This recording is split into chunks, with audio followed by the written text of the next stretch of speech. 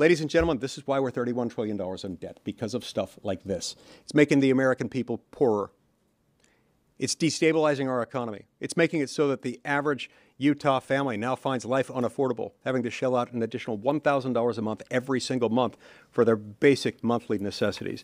This is wrong. It's got to stop, but it will not stop until members of Congress, including U.S. senators elected as Republicans, committed to some semblance of fiscal conservatism, refuse to vote for bills that they have not read, that they do not understand, that are cobbled together and that impoverish the American people.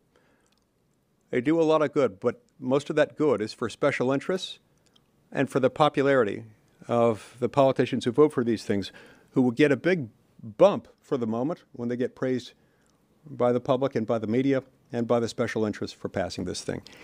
It needs to stop.